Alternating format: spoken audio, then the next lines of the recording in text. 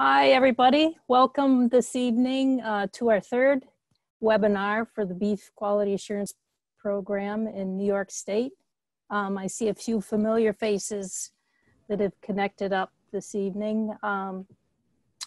I will just give a quick shout out here to our two presenters. We have Lynn Bliven, my extension colleague to the south of me in Allegany County. And we have Katherine Staiger, excuse me, with the Beef Council, New York Beef Council. They'll both go into a little more introductions, but I just kind of wanted to welcome everybody. As of the 1st of October, I have taken over as co-coordinator, and I'm working with Katherine on the Beef Quality Assurance Program for the state. So I will mute myself, turn off my video, and let, I guess, Lynn and Katherine take over. We do have a chat box down at the bottom of your screen, and we will, if it's a pertinent question to whoever's presenting, we can stop and I'll read it. Otherwise, we'll save some for the end. So thanks again for joining us, and we'll get the show started. Thanks, Nancy. Again, Lynn Bliven. I work with Allegany County Extension, and I do a lot with beginning farmers and livestock production. Happy to be able to share with you a little bit this evening and have some conversation about finishing cattle. I've raised commercial Angus and red Angus for a number of years. And in 2012, I took advantage of the prices of cattle and sold off, and we got into some registered Herefords. So that's kind of what we're raising now, and we still grass finish a few steers a year, but primarily have moved into the selling of breeding stock now. So it's a little bit about me, and I'll go ahead and turn it over to Katherine. Good evening, everyone. We're excited to have you join us this evening. As mentioned earlier, my name is Katherine Staiger, and I work with the New York Beef Council. I am our Director of Producer Communications and Influencer Outreach. And with my role with the Beef Council, we are funded by the Beef Checkoff. So we are responsible for collecting the Beef Checkoff here in New York and delivering programs and educational efforts to New Yorkers all across the state. So in my role, I primarily focus my time on working with influencers and anyone from chefs to registered dietitians, food bloggers, and teachers, providing them with opportunities to get on farms, connect with farmers, and learn more about what it is that you all do to answer their questions about where their beef comes from and how to cook it and enjoy it. But the other side of my job is also working on our producer communications, as we are fully funded by beef farmers and dairy farmers through the checkoff. And in that role, I serve as the co-coordinator for the BQA program, as Nancy mentioned. So the Beef Quality Assurance Program here in New York is very robust in our offerings, and that has a lot to do with the number of different entities that help make this program possible. The Beef Quality Assurance Program is a national program that's funded by the Beef Checkoff. But here in New York, it takes a lot of hands to get it delivered to make in-person, hands-on trainings possible. So the New York Beef Council partners with Cornell University and Dr. Mike Baker, as well as your local extension offices, in order to host in-person trainings and offered continued education. We also partner with the New York Beef Producers Association and the New York State Cattle Health Assurance Program in order to make sure that we're continuously offering educational opportunities and promoting educational opportunities that can build off of the primary BQA certification. So I know many of you are likely here today to receive your recertification, but for those of you who maybe haven't gone through the Beef Quality Assurance certification yet, or maybe not in many years, I just wanted to review really quick, because the program is quite robust. It covers a lot more than just injection sites or withdrawal periods. We talk about behavior and handling, record keeping, all the way down to a brand new program that was launched about 2 years ago that's specifically for cattle transporters and truckers.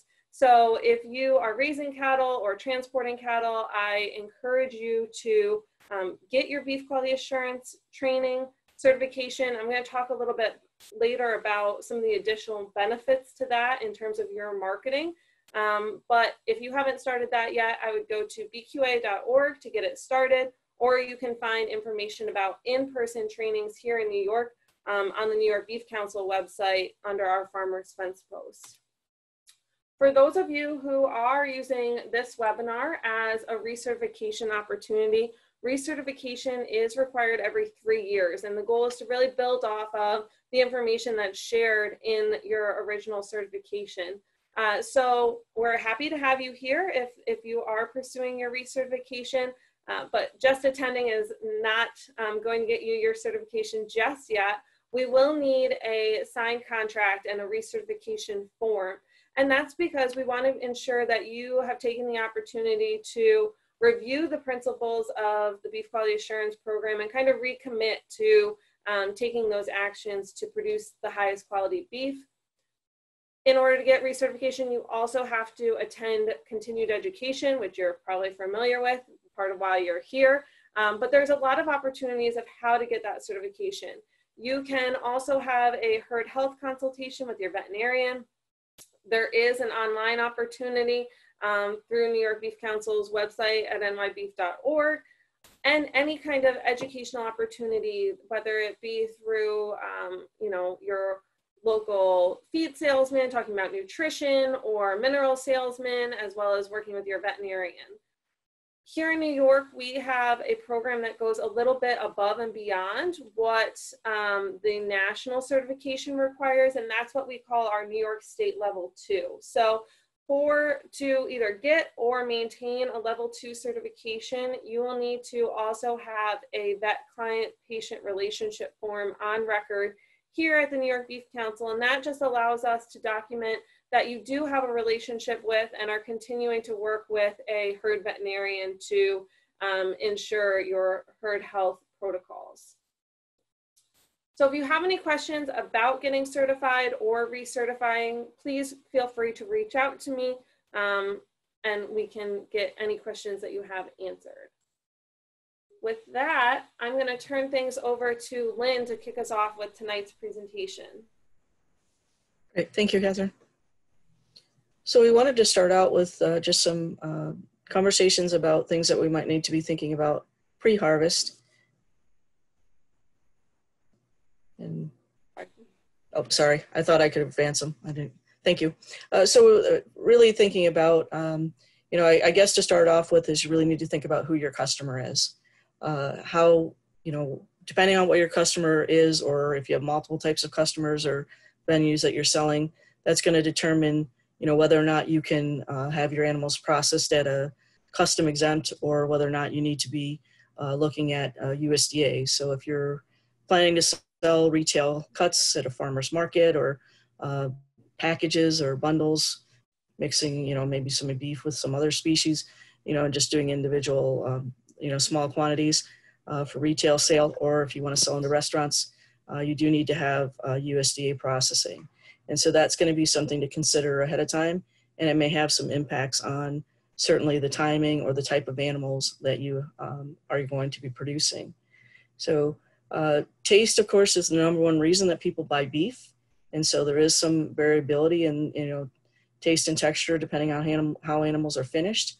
But uniformity, I think, is something that we want to think about. How can we do a consistent job of providing, cuts that are the right size, that are uniform in marbling.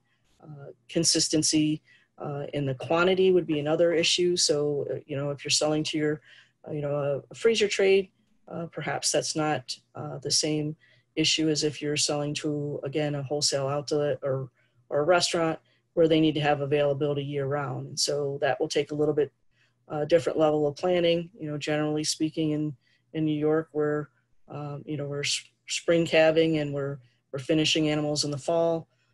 And so if you're looking at a restaurant trade, that requires maybe year-round availability of products. And are you willing to adjust your style of management in order to be able to meet those objectives. So next slide, Catherine. So there certainly are some things that we can do from both selection of the live animals that we have on our farm through the types of production factors that we can manage based on our own goals and our own farms. Every farm is unique, and so there isn't a right answer, but there are certainly things that are important in order to make sure that we have a quality meat product regardless of how we're selling it. And so there are some considerations, based on the size of the animals. It may not be, necessarily that it's the right breed. It may be the right genetics within a breed. So how are you planning to finish your animals? What type of feed availability do you have? Those kind of things that would be important. Certainly things like average daily gain is important. We want consistent growth in our animals. It's better to have, a consistent steady growth than to, put them out on good quality forage when we have a growing season, and then perhaps we don't have good store feeds and our animals lose weight, and that gaining and then losing can actually be a negative impact on the quality. Age, we want to have, animals that we can finish, preferably under 30 months of age, for twofold, obviously for the age of the animal, but also for the economics, so we don't have to take them through a second winter. Temperament can certainly have an impact. Animals that are a little bit flightier tend to have, can have some issues with either, tenderness, or perhaps they create other management issues in our herds, because one flighty animal can kind of have an impact on the whole group. Finishing, so gender may have a little bit difference. Heifers tend to finish a little bit lighter. We might manage them a little bit differently. And then there are some other things that we can consider based on, again, the quality of feed. Do we have good pasture? How many days are they going to be on feed? And then certainly dietary fat is another indicator that's important for quality finishing of feed, of muscle. Wanted to talk a little bit, we'll move on to the next slide, and not to make everybody need to be a cattle grader, but it seemed important that in order for us to understand how we can get an animal finished properly, we need to start with understanding what kind of animals we have on our farm, or what kind of animals we're buying in. So selecting, having an idea of how to select the frame size. So in looking at those individual animals and understanding that regardless of how we're finishing, whether we're doing grass-fed or we're doing grain finished, we really need to understand what type of cattle we have and raising in order to get an accurate or proper weight to provide a finished product and get that choice grading if that's what our goal is based on the size of the animal.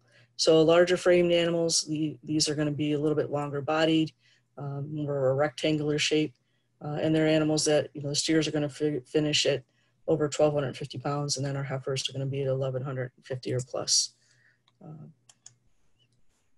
We get into our medium frame. These are going to be animals that are going to finish, and you can see there's quite a range there. So those steers are going to finish between 1,100 and 1,250 pounds.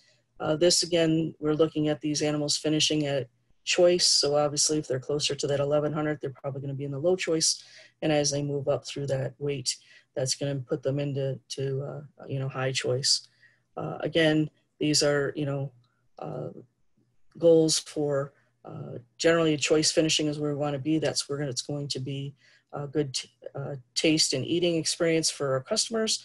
And if you're selling live animals or need to move some of your animals in a live market, that's also going to be the most economical for you to be finishing that right. So as we get into the next one, when we're talking about these small framed animal, these are going to be a little bit more boxy, lighter weights. We need to think about, the genetics. Is this something that we really want to have? If this is what you have now, obviously knowing what the weights that you're going to finishing them at is important. But thinking about sometimes we can get almost too small a frame for the economics of finishing that animal. It costs as much to take them to market as it does a large or medium framed animal. In addition to understanding frame size, we also want to think about muscling and muscle thickness. And so this is one of the things in our beef breeds, we want to be in that number 1 or number 2 muscling score. So again, this is something that, we need to look at from the genetics. If we're raising our own, doing our cow-calf to finish, what can we do to enhance that muscle thickness and muscle score when we're selecting calves. So again, this is going to be something that's going to help with the yield and the finish amount on that animal. And so again, providing the quality and the quantity size cuts that our consumers are looking at. In the next slide here, we just have, again, some examples here on some live animals. And so we can look at, the triangular shape. Those tend to be more of our dairy or dairy cross animals. As we get in the center there, we have a beef steer. And to the right there, that Charolais steer that's a little thicker muscled. Again, those animals, muscling, thinking about muscling is separate from fat finish, but those animals that with more muscle are going to stand a little bit wider. And again, they're just going to have more meat to finish with. They're going to be thicker throughout. We'll shift to some of the things on the carcass quality. And again, there's, kind of going through this quickly, but we are going to provide you some additional resources to look through because certainly it's one thing to look at pictures, but it's also important to get your hands on.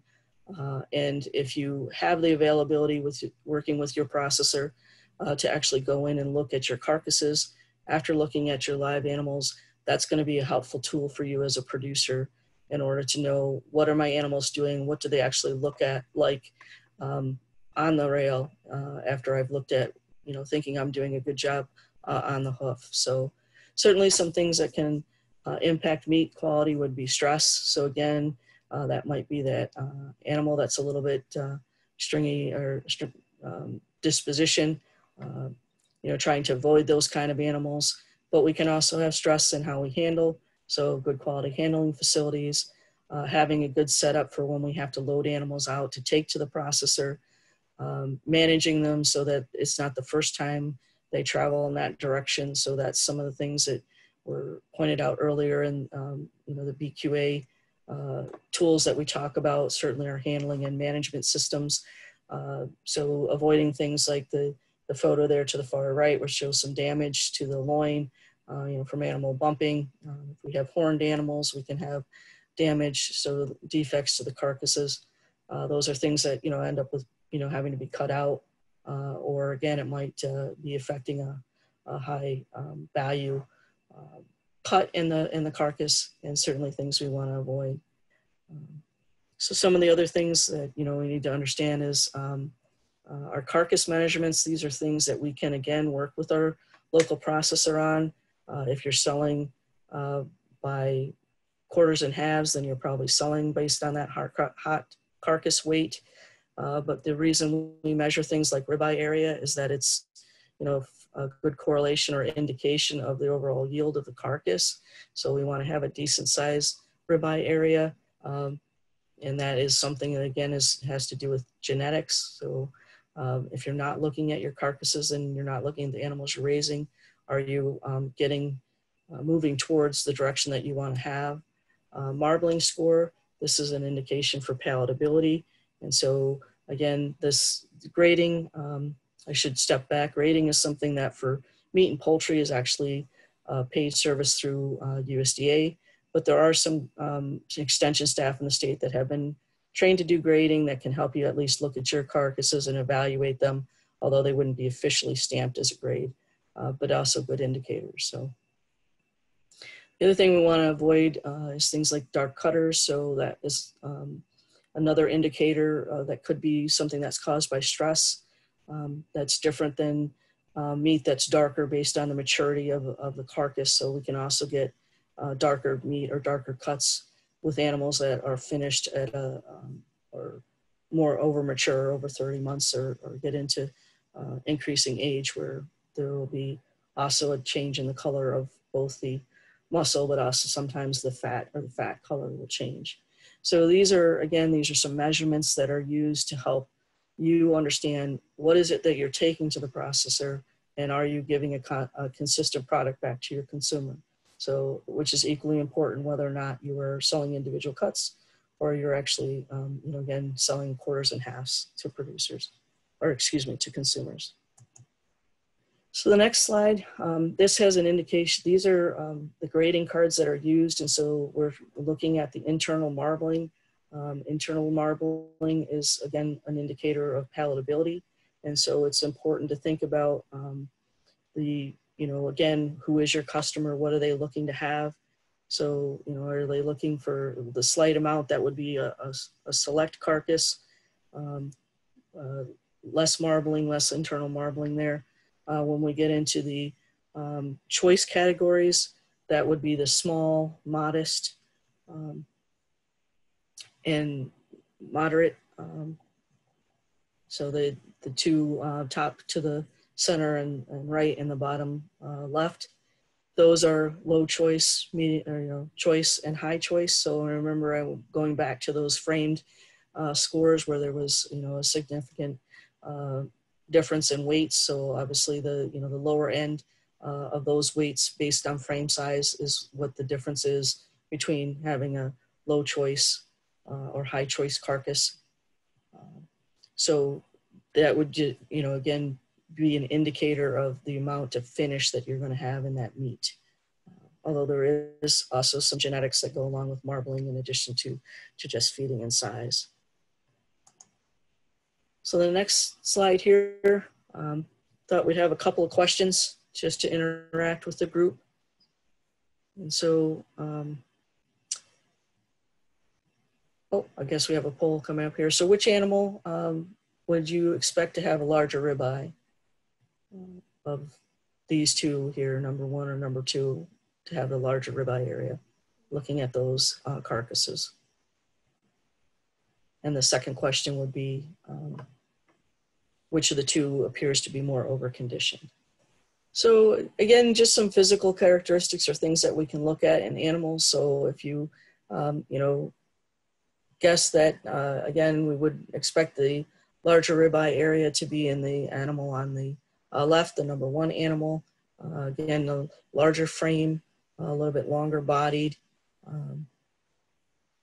appears to be more, you know, muscular. Although we're not getting a you know, direct from behind, but we can see a little bit more width there. And then as we look at the number two animal, we can see that it, again, is just shorter bodied and appears to have quite a bit of extra fat cover there. So that would be the one that is overconditioned. So just to review this one. I'm sorry, Catherine? So just to review the answers. Yes, the answer for the larger ribeye would be number one, and the one with the overconditioning is number two. Here we're looking at the ribeye area of the two steers that were in the previous frame, and we can see that again with the number one steer, it definitely did have a larger, significantly larger ribeye area, and again, you know, ribeye area is one of the things that's an indicator of yield for the overall carcass. And so if we look at the number two steer being, first off, it's a standard, so it has less internal marbling. So the internal marbling, or is the fat that gives more taste. And then when we have the, looking at the cut to the right there in the number two, we have a lot of excess back fat. And so that is going to be waste. So when we're looking at what's going to go into the consumer freezer for selling, you know, quarters and halves, or what's going to go on the plate at the restaurant, there's going to be a lot more trim on that second steer than on the first. Plus we're going to have, you know, a smaller ribeye area. And so what is the, you know, is that going to meet the restaurant standard? Perhaps with a, you know, again, the freezer trade, that small ribeye may be adequate. But the other difference there too is that we put on a lot of extra fat on that second steer, and you know, fat is expensive to put on. So we don't want to be putting external or a lot of extra fat on an animal if that's going to be waste or trim, or even if we're, you know, getting a choice or a high choice grade and we're not getting paid a premium for that. So there's a couple of different reasons for making sure that we have an idea how to assess the finish of the carcass we have. Next one here is just this is just to identify yield grade. Again, these are some things that you know, without looking at the carcass, you're not going to have these this information. So the yield grade, it has a calculation that goes with it. So the BF stands for the back fat. So back fat is an indicator. We want to have between 0.3 and 0.5 of an inch of back fat. Again, if we have excess back fat there, that's going to be trim and waste, and it's going to, you know, it's not going to have a positive impact on the yield grade. KPH stands for kidney, pelvic, and heart fat. That is an indicator again of the finish level. Generally, that's about 2.5%, anywhere from 2 to 3% of the carcass weight. So we don't want to have an excess amount there as well. The hot carcass weight is what HCW stands for. And then the last there is the ribeye area. And so these are all measures that can be taken of the carcass to determine what the percentage of the hard carcass weight is going to be that's going to go into the box. So again, that has an indicator for the value that the customer is going to get if you're selling, you know, again, how much cutability, what is the amount of meat that's actually going to be available for the consumer.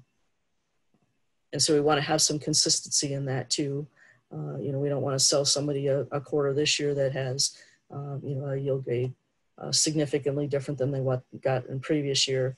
That's one of the things that customers don't understand. And if we're not taking some involvement in measuring, you know, the animal that we're taking and the cuts that we're selling directly, we may not know what that yield is for the animals that we're taking. So the next thing we wanted to talk about, there's certainly been a lot of conversation about livestock processing. And if you're currently selling beef, you may have come across some challenging and scheduling dates. If you're new or thinking about it, it's certainly something that's important to consider. We may now be looking at a time where, you know, we're certainly not going to be scheduling out for the animal, the mature animal there on the left. If we haven't planned for that, we're probably not going to find a place for that animal in the short term. We may be able to plan for that yearling that's in the center and be able to get into a processor within the time that we need. But we may also be looking at needing to schedule our dates when that calf is on the ground or newly on the ground before even weaning. And so there are some tools that are available to help us kind of estimate the live weight that would be finishing for our animal. Next slide. So again, this is a calculation that we can do. It's relatively easy to do. We have a couple of things that we need to have. The date of birth of the animal, or at least a relative idea of when the animal was born. And certainly we should be keeping track of that if we're raising these animals on our farm. If you're buying in animals, you may not have the exact date, but you should be able to estimate or get an idea. The other indicator that we're going to need is a hip height. In order to do this, we need to have a flat surface where we can handle the animal. It's going to be much more accurate if the animal is squared up and we're able to get a good measurement. And then obviously the age of their hip height age is the date that we take that measurement. And again, these are measurements that are used to come up with a frame score and to ultimately determine the finish weight of that animal at low choice. So next slide. So this example here is with a steer, and the formula that's included here, we actually will share out if you aren't familiar with this. We can send it out as an Excel sheet where you can just plug in the data and it will automatically calculate the weight. So this particular steer was born May 5th of last year. The hip height measurement, which was done last week, was 51. That calculated his age, that was 521 days, and it estimated the finish weight at low choice, again, for the steer would be 1,135, which would put him in the medium framed steer. His current weight, you can see on the scale there, was 946. So that gave us a difference of 189. If I was projecting a finished date of January 4th, that would give me 88 days, which means that steer needs to gain over 2 pounds a day in order to get him to that estimated finish weight. And again, this is an indicator. Obviously, if I want higher than low choice, I need to be, finishing that steer a little bit at a little bit higher weight. You can do this both with the scale. I mean, obviously, if you have that availability to you, that's more accurate. You can use weight tapes. If you're using a weight tape, you just need to have some consistency in how you're applying that, and you need to understand a little bit about body conditioning scoring as well, because tapes will have multiple indicators based on the body condition score in addition to the diameter around the chest. So again, this isn't something that is exact, but if you do this repeatedly, so I will share that I did this example or estimate with this steer a year ago at weaning, and the estimated finish weight came out to 1,110 pounds. So that's about 25 pounds difference. So it is a fairly good indicator, and it is a way to give us an idea of how much we need to have those animals gaining in order to make sure we get our finish weight. So next slide. Here's just an example for the heifer. And again, we will provide the Excel sheet that will allow you to do this calculation rather than doing it longhand. For this example, I did actually fill in those figures. And so what I came out with for this heifer was a finished weight of 941 approximately pounds. One thing that with the this tool, when it was shared by Mike Baker with our group when we were doing a hoof to rail, his recommendation was to add 50 pounds for heifers. I've been using these for a number of years, and I have found that that extra 50 pounds is more accurate for heifers for whatever reason. I'm not sure who actually came up with the formulas. Mike might have an idea who came up with that, but it does work, and it is a pretty good tool. Again, you need to be able to handle your animals. You have to have a safe area to handle them, as well as a flat area in order to make sure you're getting some accurate hip height measurements. That certainly can make a difference if you're not doing that. So with this heifer example, she's currently 870 pounds. If I needed that to get to that 992, I'm looking at about 1.4 pounds average daily gain to that harvest date. Next slide. So where are some things that we can look at for finish on our animals? If again, that tool of using, estimate might be a good way to get you started if you're not able to do that. The other thing, as we're getting closer, we can look at things like the tailhead area is probably one of the indicators where we start to see some fat there. Looking at brisket and the chest area. And so brisket is something that we see more of in our English breeds, of the Angus and the Hereford. Not quite so much in the British breeds.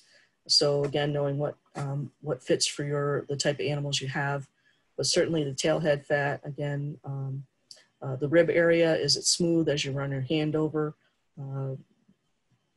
The flank area, you'll see some fat deposit occur in there. With heifers, from behind as you lift their tail, they'll actually have what's called a rope fat as they get finished. And so it's kind of almost looks like a braid from below the vaginal area down through the center of their legs as they start to finish.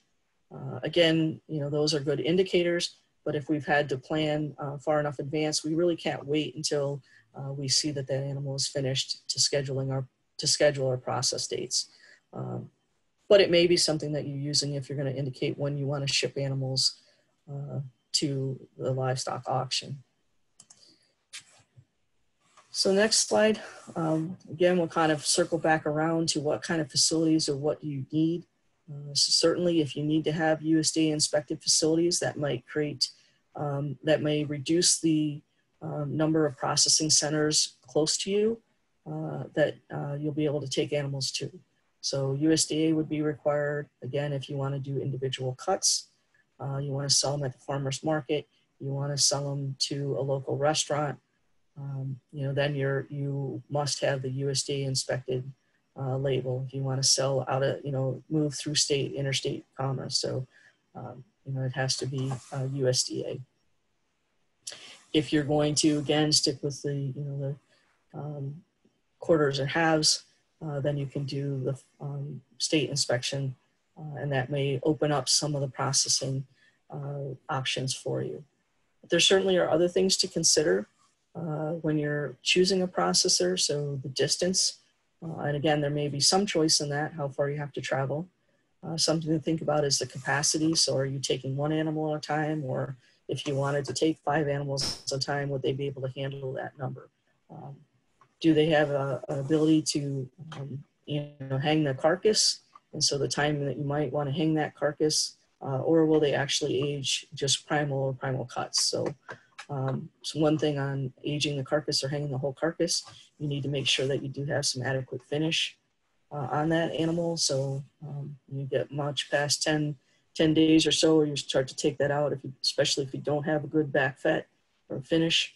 You may have excess shrink on that carcass that has to be trimmed, that dries out. So some facilities may actually be willing to age just the loin in order to impact the tenderness there. The type of packaging is something also to consider. And it may be also, vacuum sealing seems to be what people want, particularly if you're doing retail cuts. People want to see what they're getting. I do find that the double wrapped, like the saran and butcher paper, has a longer shelf life for most home freezers. And so that might be something to consider if you're selling more freezer trade. Some of the things that facilities might be willing to help you with is assistance in developing a label.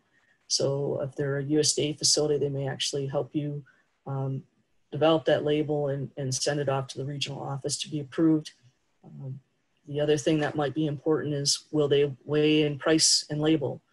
That's, again, there's going to be a cost associated with that, but if you don't have that done at the processor, then you want to sell by cuts, you'll need to invest in a scale. And then it might be, preference for value-added meats or other products that they can offer. Or will they do specialty cuts if you have a particular customer or restaurant that wants certain types of cuts. So I think with that, we will, again, there's a couple of other tools that we want to share with you, and there are 2 videos that were developed through the Cornell Smile Farms program and Mike Baker, the extension beef specialist. One is on determining readiness of live animals, and the second is on carcass evaluation. And again, we'll share those links out and encourage you to look at those if you're not familiar with them.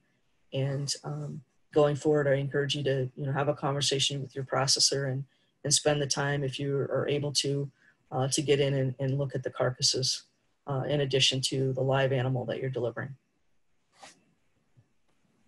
And with that, I'll turn it over to Katherine. Thanks, Lynn. Nancy, are there any questions right now for Lynn before we move on to some of the post-harvest decisions? Nope, we haven't had any come in. If you have any questions come in, feel free to type them in the chat, but we will hopefully have some time at the end before you all hop off to answer any questions you might have as well. So when we start thinking about post-harvesting decisions, Lynn and Nancy and I really focused on truth in marketing and how important it is for us to be connecting with our customers and sharing with them what it is exactly we do on our farm. In my experience from working with lots of different consumers and talking to them about beef, I really find that they just have a lot of questions, and there are so many different labels out there. There's so many different marketing terms that it can be overwhelming just as a farmer to decide what label you should be using to market your products, but even more so for that customer at the other end for them to understand. And so what I've really found is that they are looking to if they're coming to you to buy beef, they are looking to make a connection with you as the farmer. And I would lead with that. And I would lead with being as honest and as transparent as possible in order to build that relationship that's going to get them to keep coming back. And so if you have already developed your marketing materials, I would have you take a step back and look at those and see which labels are really important to you as a farm practice, which ones do you really want to be sharing with your customers, and making sure that you're being authentic and really truthful in what labels you decide to include. Some that I would draw some attention to. I know when I showed this slide, one of the first ones that always jumps out on the farmer side of things might be this hormone-free, right? We can't say that beef is hormone-free. It is a living, breathing animal that then turns into beef. So there are hormones that are involved. And so we wouldn't want to use the no hormones or hormone-free. What we would use is the no hormones administered. And again, this has to be something that has to be proven. So you can't just throw it on there. We have to have documentation on our end to be able to utilize that label. Some of the other labels that really come up and cause a lot of confusion, maybe the non-GMO label is one that I get a lot of questions about, right? There's no such thing as non-GMO beef because there's no such thing as GMO beef. There's not a GMO beef product. Obviously, as a farmer, what you're referring to is whatever feeds that you're feeding that animal. But making sure that, is that something that really needs to be on your label, or is that a discussion that you could have so that it's not misconstrued? And how important is it to you and to your customers to really have that information? Or are we just throwing information out there that isn't necessarily in our favor of really communicating who we are as farmers and what our farm stands for? So I would think about what is the most important labels to you and make sure that those are the ones that you are really including, as opposed to just throwing a plethora of labels on there just because you can. So another thing that we want to be really careful of when we're marketing is our nutritional claims. Beef is a powerhouse when it comes to nutrition, and we have a great story to tell. Beef has a lot of great characteristics and qualities and nutrients. And so we want to highlight that when we're talking to our customers. We want to really drive with what beef's strengths are. This is a great infographic to be shared, whether you're at a farmer's market or you're sharing it online, to talk about beef's top 10. And when we're communicating about beef's benefits, we want to be sharing that beef is high in protein. And what do these things do for the body, and why is that so important that you make sure that you're mixing beef in with other proteins? We want to be sure too, I mean, it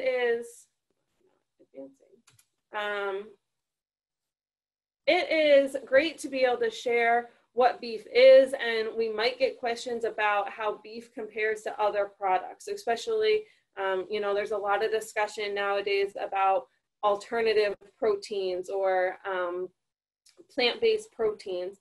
And so if we get questions about that, we can talk about it. We can have a comparison of what our beef's quality is as compared to other proteins or these alternative proteins. But I want to just drive home how mindful we need to be, again, in being as authentic and transparent as possible, right? If you are comparing your product to another product, first off, consumers might not necessarily, or your customers might not really respond that great to that. A lot of times we want to just lead with what we're good at. So as a farm, you can lead with what you're strong at, as opposed to trying to put down another farm or another protein or another product. But if you're going to do this side-to-side comparison, or you get questions on it, I would be sure that you are actually, in fact, doing a side-by-side comparison, and that you're comparing products that you're actually sharing. So, for example, this infographic is based on ground beef that's 93% lean and 7% fat. Many of you might not be getting ground beef that is that fat percentage. And so we want to be using the information that really represents what the product is that we're offering and we're sharing. So I would just be really mindful of that when you're going to share things or talk about things, that we are basing it on things that we can truthfully share. Another thing that I want to be mindful of, or remind you to be mindful of, is that we talked about beef's great. It's got a lot of fantastic nutrients, leading in protein and iron, and those are fantastic things. Something that I see many farms sharing, or I get a lot of questions on the consumer side about, because at some point it was incorporated into beef marketing, is omegas. If we go back a little bit, you'll see that there is no discussion of omegas on this infographic, and that's because beef is really strong in a lot of things, but omega-3s and omega-5s are not that thing. That's not our strong point. If someone's looking to increase their consumption of omegas, they're going to be wanting to have nuts and salmon and avocado and olive oil as opposed to beef. So why would we highlight that? Well, let's lead with our strengths. Let's lead with why they should buy from you as an individual farmer, as opposed to, you know, trying to throw these marketing claims out there. I would also advise you that right now, nutritional labeling for raw beef or for a single ingredient raw meat is voluntary. So you're not required to include that in your packaging. However, once you start making nutritional claims on your labels, or that's when you're going to start opening a door that actually gets rid of that exemption, and you're going to have to be looking to adding that labeling. So we want to be sure that we aren't triggering this mandatory labeling by sharing nutrition information where it doesn't need to be, and where it's not, I guess, a claim that we really have to be including. Same goes for our grading. Lynn mentioned a little bit earlier about how grading is a USDA service, right? So, and correct me if I'm wrong, if any of you are going to a processor that is offering USDA grading, but many of our smaller scale processors here in New York do not offer this service. It is an additional fee, and it is not like vegetables, right? You can't go home and grade your own beef. Although we're all proud of the finish that we're putting on our beef, we want to make sure that we're not including a label and breaking ourselves into jail, without a better term. I don't think anyone's going to cart you off to jail for using this term, but still, you're not, shouldn't be using this product or this labeling claim if you aren't in fact having a USDA inspector. So be sure, if you have already developed some marketing materials, to go back and review and make sure that we're not including this in it. And if you are developing new materials, make sure that you are mindful of the fact that, you know, if you're using select or choice or upper 2/3, any of those kind of claims have to be based on USDA grading. So learning a little bit more about label development, this is something that, as Lynn mentioned, you might want to ask your processor about. They may be able to help you with it. There's some great resources in here. Small Farms has developed a great resource, and then going straight to FSIS, because they are the regulatory agency when it comes to these labeling requirements. So I would be mindful in making sure that we are including everything that we need to include. So those are two resources that I would definitely send you to. Safe handling instructions are required. That's hopefully something that your processor is helping you work on if you are selling raw product. So some positives. Those are some things that we maybe don't want to include in our labeling claims, but we have great things that we can be including. So that might include some value-added certification. I mentioned earlier that beef quality assurance can be used in this way. I have many farms that work with the beef quality assurance program to include this in their marketing. On the national level, we've found that customers and consumers in general really respond positively to the idea that such a certification program exists. Not only for you as a farm, it's a great story to tell, but as an industry as a whole, it's really reassuring that we have farmers that are investing their time to get the education, to follow the principles, and to really put the work in to make sure that they're producing the highest quality beef. Obviously, we know that most all farms are doing this, but having this certification really helps you tell that story and highlight that dedication. So that is a product that, or a label that you can use to help share that. And I would definitely encourage you to do so on your social media, on your website, any pamphlets that you have, you can include that certification label. I mentioned earlier, New York Grown and Certified. So New York State does have a Grown and Certified label that you can also use, and it's starting to become more and more familiar by our New York residents, that they'll see this label on different products. There is a special certification just for beef products, and you can look into that. Actually, being Beef Quality Assurance Level 2 certified is part of getting that certification. You'll also need to work with your local soil and water to make sure that you have an AEM plan, because as part of this label, you're showing your dedication to raising in New York State, animal welfare, and environmental well-being and conservation. So if you are interested in either of those two labels, I can send out some more information. But that's something that can help you highlight your story, right? Your commitment as a farm to doing the right thing. And then when we're talking about marketing, we want to make sure that we are providing value to these customers, and that we are not only providing a product at a price that is respected to them, but also respecting our time and the dedication that you're putting into getting this animal to finish. And so we want to make sure that we are marketing at a price point that makes sense, that we can move that product, but at the same time, we're not giving it away, right? So if you're at a phase that you are just trying to figure out, if you're finishing your first group of cattle and you are trying to understand how and at what price you should be marketing them, I would encourage you to go visit some of the resources at the Meat Suite website. There is a calculator that was developed by Matt LaRue.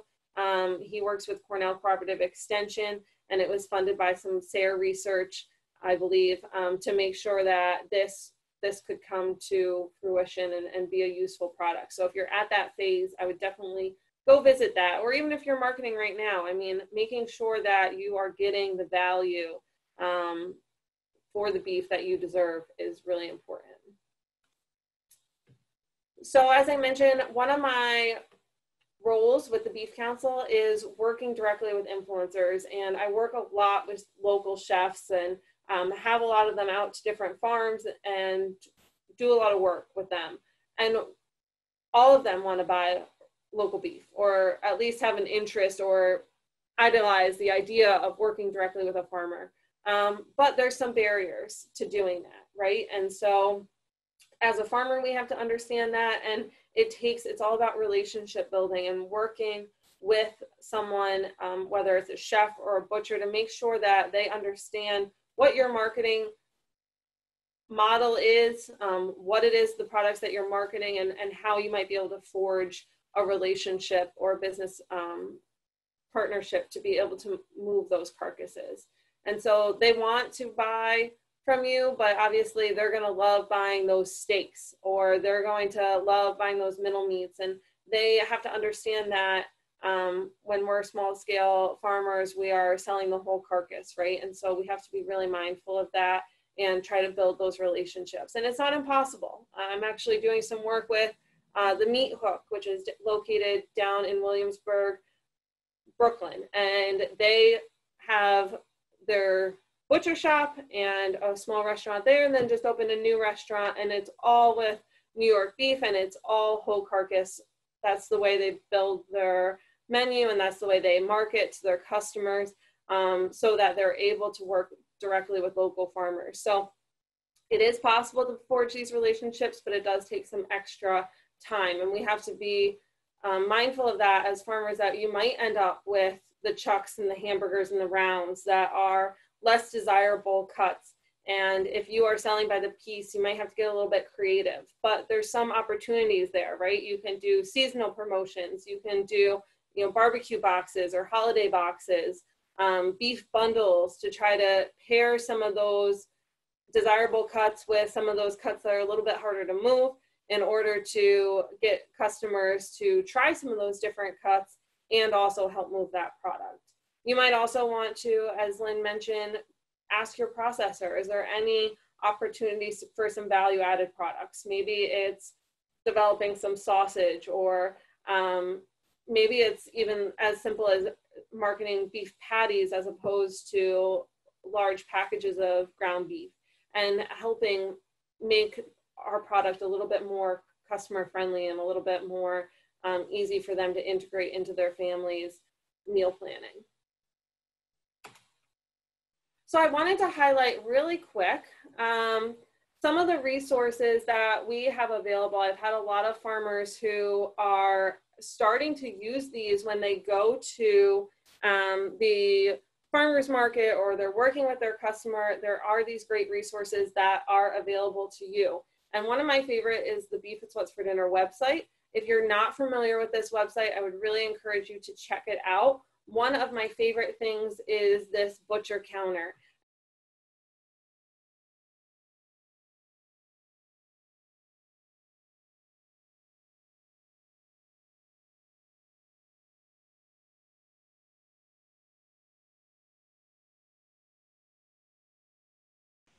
There. Now it's up. Yes, thank you. Okay, thanks for that. So say you are marketing this chuck roast, and we just talked about, Lynn just talked about all the different work and all the different characteristics and considerations that you put into getting this animal to finish. And then a customer goes home and purchases it and absolutely doesn't cook it the right way, or overcooks it, or doesn't have a good eating experience, not at your fault, but at the fault of their own preparation of the cut. That's obviously going to reflect back on the farm. It's going to reflect back on your beef, and it's going to strain your relationship with that customer. And so ways to help go above and beyond are to provide a great customer service experience. So there are some resources that you can share to make sure that they're going to have that positive eating experience and that they're going to become a return customer. So as I mentioned, I love this website because you can put in some of those cuts of beef that your customers might not be as familiar with, or if they express that they aren't really familiar with, you know, maybe they're really just use ground beef right now, and now all of a sudden they're buying a quarter cow or quarter, and they're going to be trying to experiment with a lot of these new cuts. This shows them how they should be cooking that, gives them a little bit of that nutrition information, but also gives them recipe inspiration specifically for that cut. And so this can be helpful as well. When I said, you know, maybe you're going to do a bundle, or you're going to do a special giveaway or sale that week on a certain cut to try to move some of those less desirable cuts, why don't you partner it with a recipe that can help make it easier for them to approach that cut for the first time? And so this is a great resource, whether it's something that you can pull up and have on a phone or an iPad, or it's something that you print out and give when they come to pick up their beef or have available. This is a great place to send them to. We also have on here, you know, just endless recipes. And as I mentioned, lots of different cooking information, so that they're not going to take that chuck roast and try to throw it on the grill or something totally silly and not have a good eating experience. And then the one last final tool that I just wanted to highlight really quick that can really add value as well is chuck nose beef. And this is a resource. So chuck nose beef is a great resource because I actually have some farmers that will bring it to the auction or bring it to the farmers market or send their customers there because chuck knows everything. So for your customers that have a home, Google Home or an Alexa or anything like that, they can say, hey Alexa, open chuck nose beef, and then say, hey Chuck, how do I cook this chuck roast?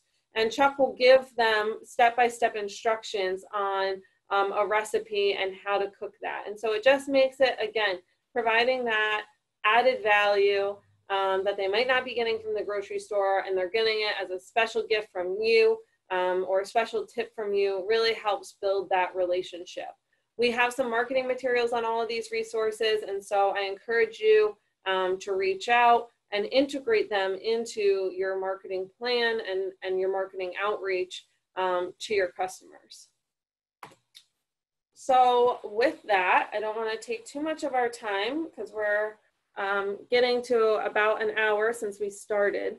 But yeah, I want to thank everyone. Lynn and Nancy, thank you so much for your help. Especially Lynn, you put a lot into putting together this presentation, and hopefully you all found value in it. Nancy and I are going to be looking to do additional beef quality assurance, recertification, and education opportunities as the year goes on. Some of them will be in person and some of them might be virtual like tonight. So I hope that you all found value in this, and I am hoping to send out a survey to get some feedback and some input on what are other topics that you're interested in or have questions about. So we encourage you to fill that out and give us your feedback so that we can create some future opportunities for everyone. So with that, I know it's almost 9 o'clock, so we will let you all go, but thank you again. If you have any questions, please feel free to reach out to us at Cooperative Extension or at the Beef Council.